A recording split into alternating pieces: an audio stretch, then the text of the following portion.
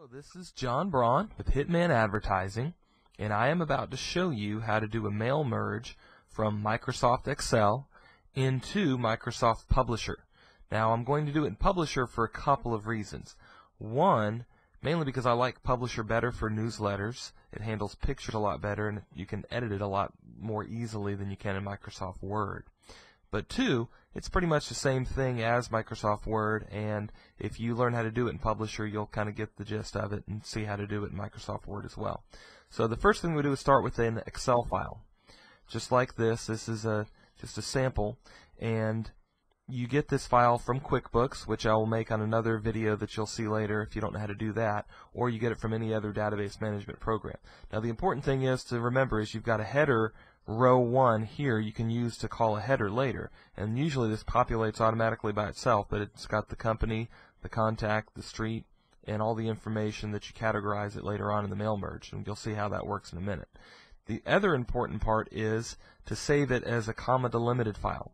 It just seems to work better for me whenever I've done it that way to be able to do a comma delimited file. It's called a .csv file, and it works better for a mail merge. So how to do that is you get your mailing list populated from your database program, and then you go File, Save As, and when you save as, you save as comma delimited. You can choose that by coming down here and just choose comma delimited, and you save it. And this already existed, but I'll save this again, and there you go.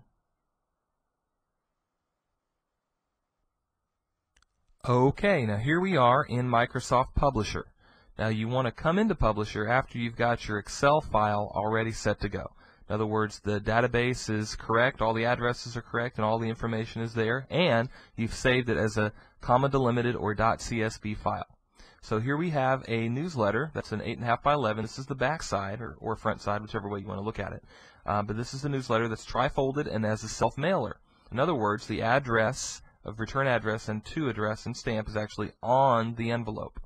So here we have a bulk mail permit, and we have the return address already here with my logo. And this area is where we're going to create the address for the people on the mailing list.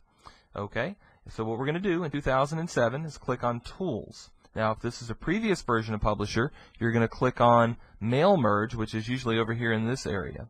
And there's a couple other differences too, very minor, that I'll tell you about as we go along. But basically, you want to click on Tools and click on Mailing and Catalogs. Now we're going to find Mail Merge, and this area over here is going to come up. So what you want to do is use an existing list, and make sure that in the other previous versions you're not just looking for any list, you're looking for an Excel list. So you're going to want to make sure you're finding an Excel list, or go on all files to look for all files for your list. Otherwise your particular Excel file won't show up. So you're going to use an existing list and create or connect to a recipient list, and I'm going to look for the file that I actually saved. Now over here I've got all data sources on. If by default, I think a lot of the times it goes to looking for just a Publisher file or an Outlook file, but you don't want to look for that because we saved it as an Excel file. So over here is our Excel file, and it comes up, and remember how we saved it under comma delimited?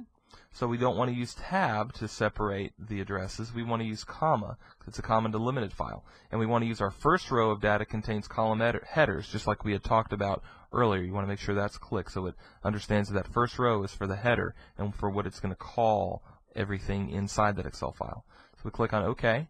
Now another thing that goes on here too in previous versions that Publisher 2007 kind of automatically recognizes is a lot of the times you'd have to type in sheet 1. It'll ask which sheet that you want to use. So you want to use the sheet that's in front, which is sheet 1. So you just type in sheet and then the number 1 with no spaces in between, and then automatically it'll come up. 2007 it won't do that to you. So now we have everything actually merged, but we have to put what we're merging it and what we're calling it. These are what our headers were called. So now this is already here. Now we want to put what all the headers are going to be over here in this area. Now 2007 automatically creates a text box. The previous versions don't, but it's not that big of a deal. Just create a text box for it to put it in. So we want the company name, if there is one, we'll put it here. And then on the next line we're going to put the contact, the person's name, then the street, and then the street too. If there's a apartment number or condo, we want to put the state, and we want to put a comma and a space, and we want to put the zip. Or the city, then the state, and we want to put 2 spaces, then we want to put the zip, just like you'd have a regular address. Now, what we want to do, if we want to make this larger, we just highlight it, and we want to make it 14. Now everybody's that prints will be in 14-point font. We can even change the style of the font. If we want to make it anything else, we can make it any other font or color. We can change that just right here now. So this is all set to go. Now we're ready to actually preview our merge. So all we have to do in Publisher 2007 is come over here. In the previous versions, we'd have to do a mail preview, which I believe it's just called mailing list preview or something with the word preview in it. So over here we just click, and this shows everything actually here as it's going to print page by page, what's going to be on all the different pages. So that way you can double check that they're all going to be there. Now notice here too, there's a space here because there's a missing field. There's a space up here. When we print, we can fix that to where that missing field isn't there. And I'm going to show you how to do that in just a second. So here's what we do. We have everything already set, and the mailing list is actually merged. So we go under File, and we go under Print Merge. And we can either print all entries or specific entries if we want to print entry 1 through 100 or however many you've got in your mailing list. This button here in 2007 usually is automatically clicked, which says do not print lines that contain only empty fields. In previous versions you have to make sure that this is clicked, otherwise it will print just like this on your page. But if you have this button clicked for don't print empty lines, then automatically that'll just fill in the space and you won't have that problem.